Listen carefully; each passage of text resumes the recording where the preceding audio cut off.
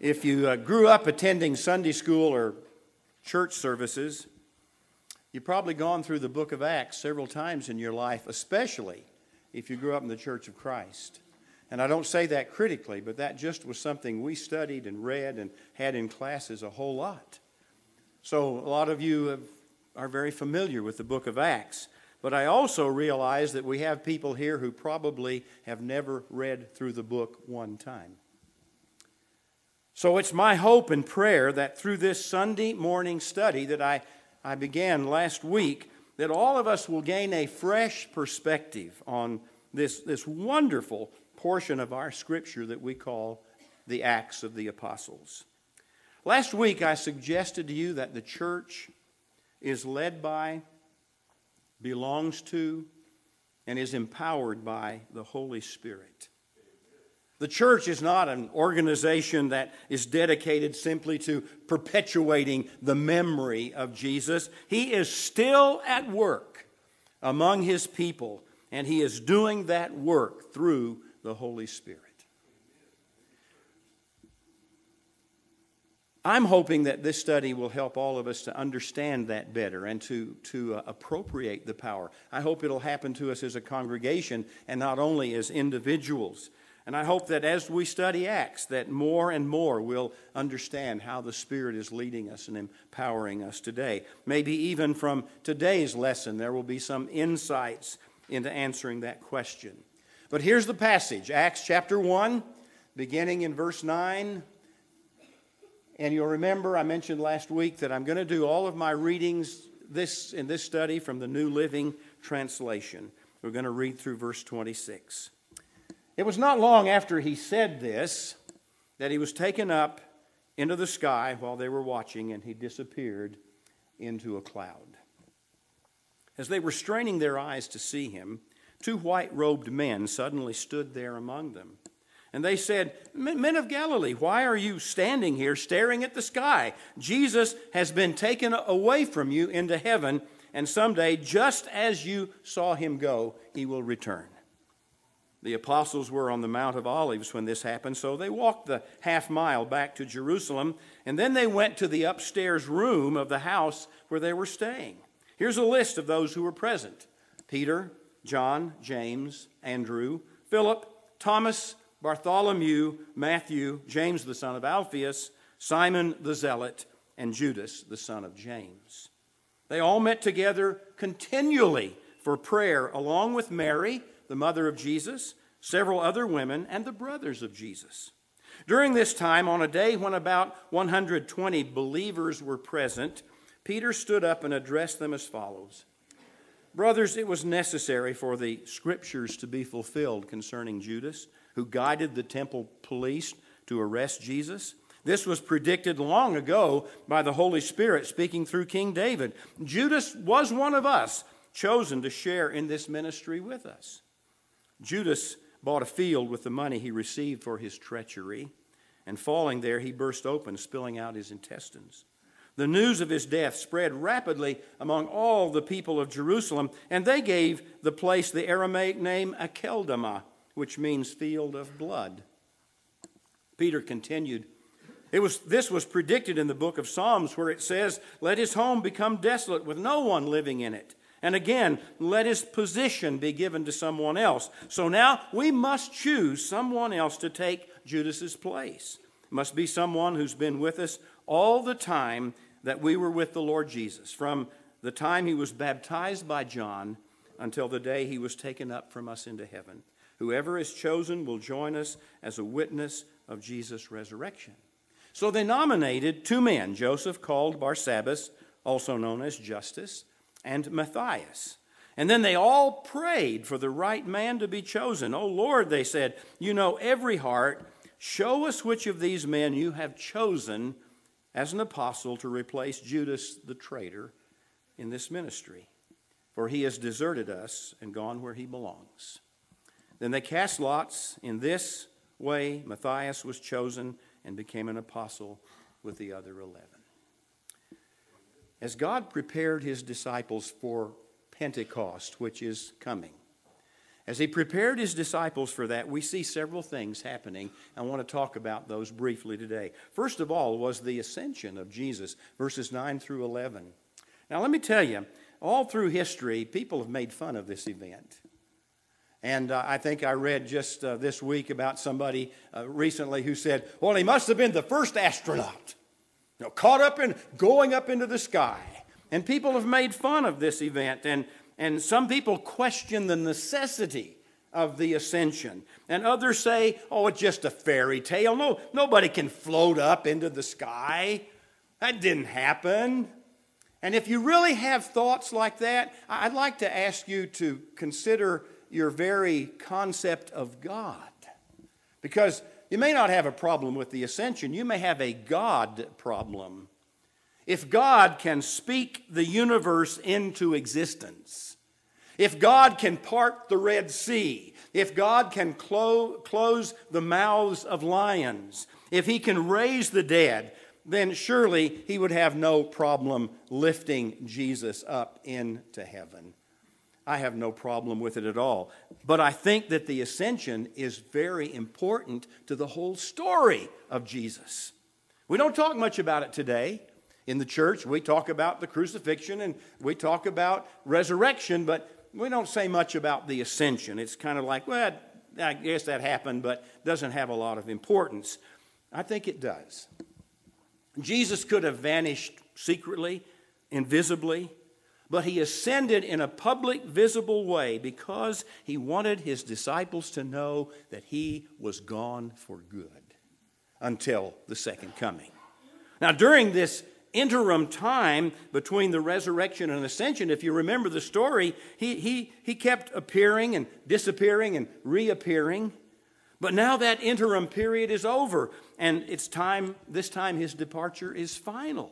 So they weren't to wait around for his next appearing. It wasn't like, now, I wonder if next Sunday he's going to show up again, like he did last week. They're not to do that. Now they are to wait for the Holy Spirit. And when the Spirit comes upon them, they're to get on with the mission of being witnesses to the world. And I think it's so important that he ascends visibly so they can know he's gone now for good. And there's something else that has to be done.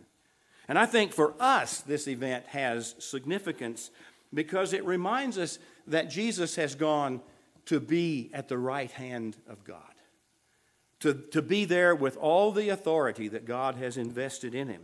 Now, only Luke, among the gospel writers, tells us about the ascension. He does in the gospel and he does here in Acts. Now, somebody will say, yeah, Mark does. Yeah, in that long ending of Mark. And if you remember a few months ago, I said that really doesn't belong there. So, to me, only Luke mentions the ascension. But several other New Testament writers writing in the letters do refer to it. I call your attention to what Peter said. Peter, an eyewitness of this event, said, now Christ has gone to heaven. He is seated in the place of honor, or at the right hand of God, and all the angels and authorities and powers are bowing before him. 1 Peter 3 and verse 22. It's important for us to remember that Jesus has gone and now is reigning with all authority and power over this world and over the whole universe. The ascension also, though, reminds us that Jesus is going to come back. Those two angels said to the disciples, someday, just as you saw him go, he will return.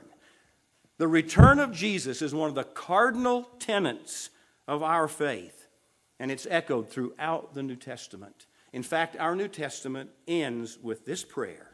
Amen. Come, Lord Jesus. Revelation 22:20. The ascension is important. It does add a great deal to our faith and our understanding of what God's doing.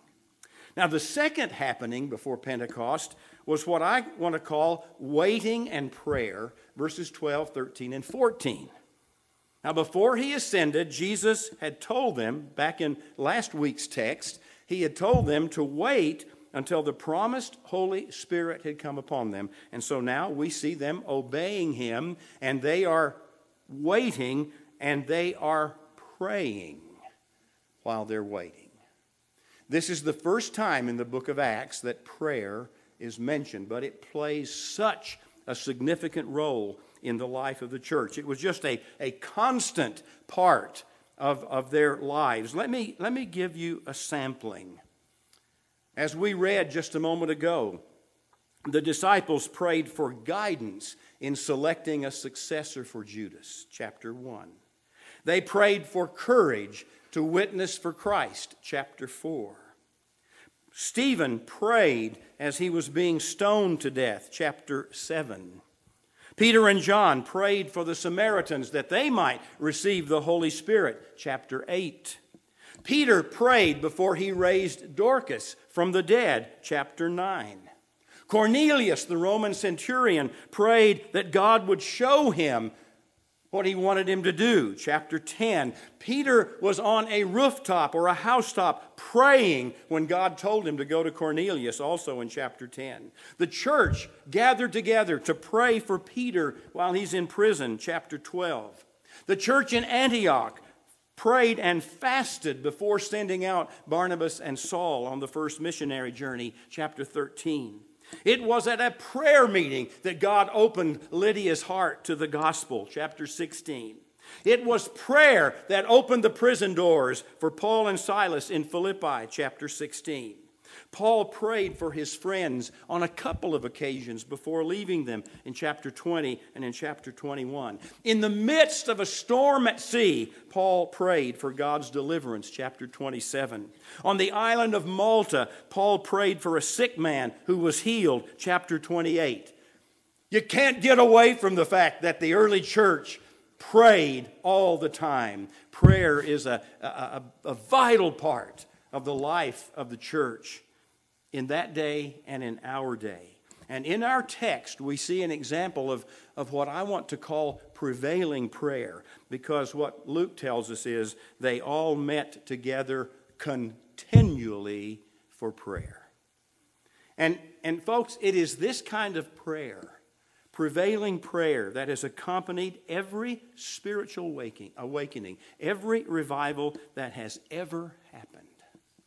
Matthew Henry, and you know that name, his famous commentaries on the New Testament. But Matthew Henry said that when God wants to do something special in the world, he first gets his people to start praying.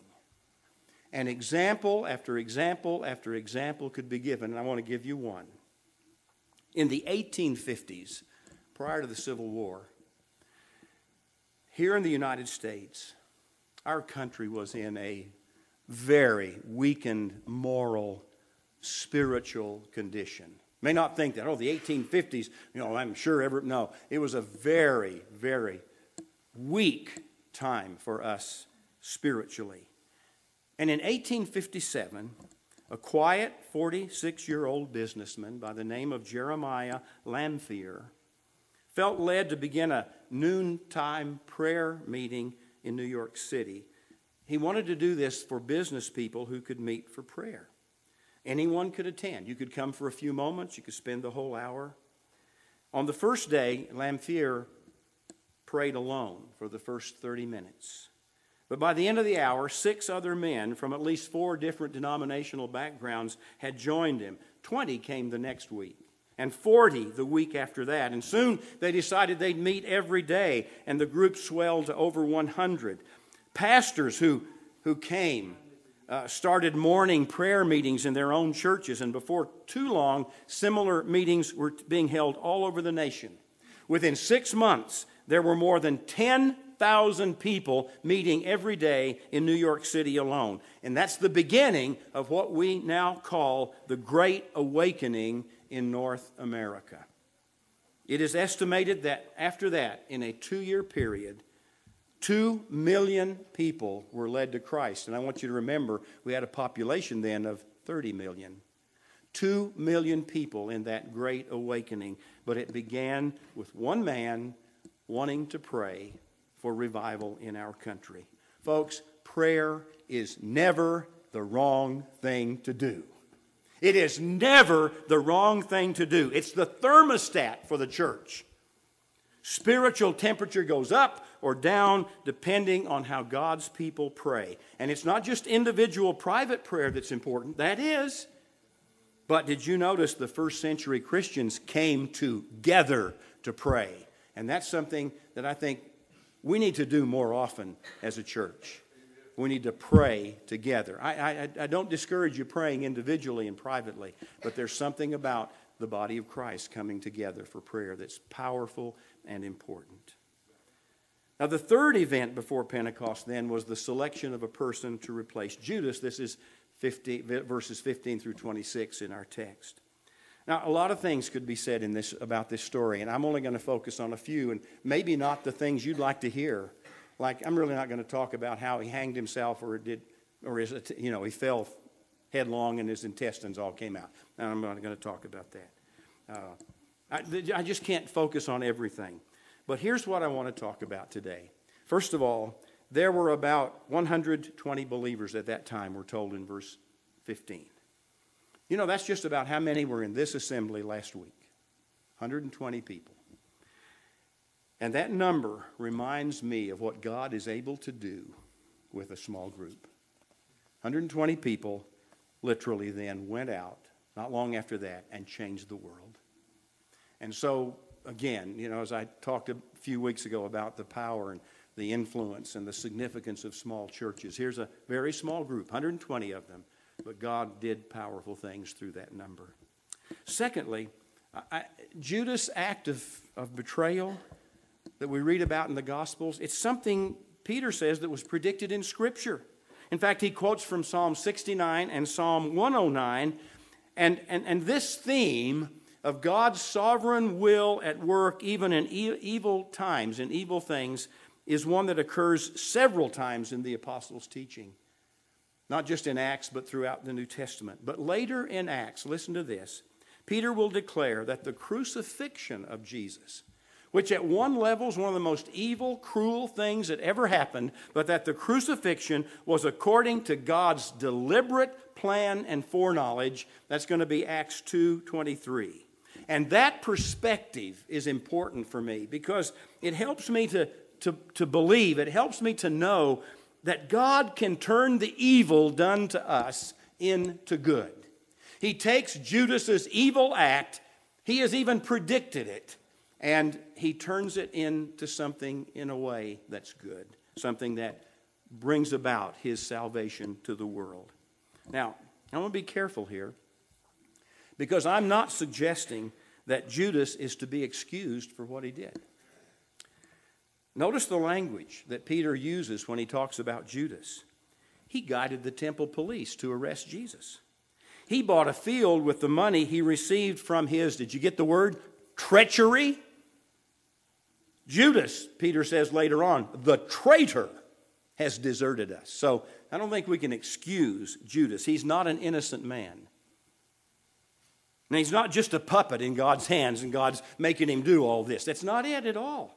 Judas made deliberate evil choices. God used them, but he made these choices on his own. And he is held accountable for that.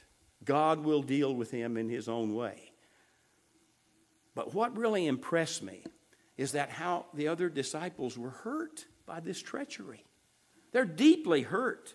In fact, in verse 19, something you might just pass over like that, Peter says that the news of his death, the news of Judas' death, spread rapidly among all the people of Jerusalem. Just like wildfire, the news of what Judas has done goes all over. You know what I think Peter's saying? I think he may be expressing the shame and the humiliation that Judas brought on the name of Jesus and all of his followers. Everybody in town knows what Judas has done, and can you imagine what they might have been saying to the apostles at that time? Well, you claim that this Jesus is the Messiah? You say he's the Son of God? He's the one who's come to save us from our sins? How did he not know any better then to choose a man like Judas to be one of his closest friends? I mean, even the treasurer of your little group. Don't give me that. This man can't be the Messiah. This man can't be the Savior. He didn't even know about Judas. Can you imagine stuff like that being said? All over town, everybody very quickly knew. And I think he's saying, to our shame, to our humiliation, to the degradation of the name of Christ, He did this. And I think we can all relate to that. Because we know what it's like to be betrayed, don't you? You know what it's like to be humiliated and shamed by a friend or by a relative. Entire churches experience that. When one of their members, and especially a leader, defects and goes off into a sinful life. We've seen that happening just recently here in our area. And we see whole churches being affected by that. And if we're not careful, when it happens either as a church or as individuals, families, if we're not careful, bitterness and anger and even hatred can develop in our lives. And let me tell you, bitterness can greatly hinder your spiritual life. Bitterness will battle with the love of God, which the Holy Spirit pours into our hearts. And that battle between bitterness and love can leave you spiritually exhausted and even dampen or quench the work of the Holy Spirit. And maybe this story of Judas' defection and how it affected, I think, the whole church at that time will help us to handle the pain of disappointment when it comes to us. Remember, first of all, that Jesus had to face that himself. The Lord himself had to deal with the disappointment of a close friend betraying him.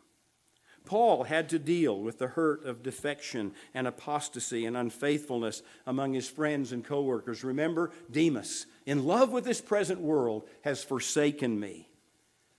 I find a certain kind of comfort in knowing I'm not alone when I'm hurt by somebody else. There's a certain kind of comfort that comes from knowing Jesus went through that. The apostles before Pentecost went through that. Paul went through it. But I'm also encouraged when I think of this whole thing. I'm encouraged by the desire of Peter and the others to get on with the work that was set before them. Listen again to his words in verses 21 and 22. So now we must. Not like, that might be nice if we have to choose someone else to take Judas' place. It must be someone who's been with us from the time, all the time that we were with the Lord, from the time he was baptized by John until the day he was taken up from us into heaven. Whoever is chosen will join us as a witness of Jesus' resurrection. You know what I hear him saying? Yeah, we've really been hurt. Judas really hurt the whole cause of Christ. But we have a job to do. Let's get on with it. Let's get on with what God has called us to do. And aren't we called to do the same thing?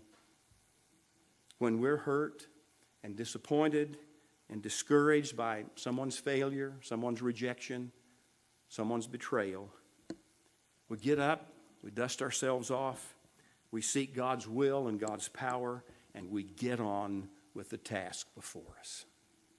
Now, a lot of people don't want to hear that. We would rather nurse our wounds and feed our grudges. That gives us an excuse for our anger. The message that I get from the text in this regard is this: let the experience of Jesus and Paul and all of those early Christians comfort you. And let us acknowledge God's sovereignty in all of this, as Peter did. And then let's look beyond the hurt and beyond the disappointment. Let's look to the task that is set before us of being witnesses in the world of Jesus. Let go of your grudges, folks. Let go of the hurt and the pain, and let's get on. I need that message. Let's get on with the task. I leave you with this final word from Paul. Remember, he had been betrayed. He had been disappointed. He had been hurt. He had been abandoned by friends and co-workers. And here's what he says to the little church in the city of Ephesus. And this is his word to me. This is the word I need to hear, and I think the word you need to hear today. Get rid of all bitterness, rage, anger, harsh words, and slander, and all types of malicious behavior. Instead, be kind to each other, tender-hearted, forgiving one another just as God, through Christ, has forgiven you. I see that happening with those early disciples. It happens with us. And I just leave you with that word.